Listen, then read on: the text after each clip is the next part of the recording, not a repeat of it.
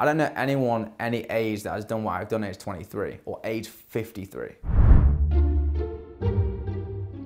I'm a third generation owner of a jewellery store that is 120 years old this actual year.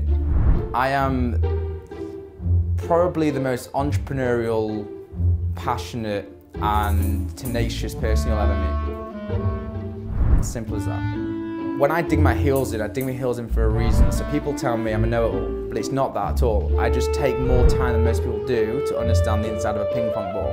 So when I'm talking about the inside of a ping pong ball, I stand from a position of authority. In 5 years' time, my bank balance will be definitely 7 figures large. I will have 2 kids. I will most likely have a few nice cars, a nice watch collection, and a burgeoning business with a lot of sugar to boot.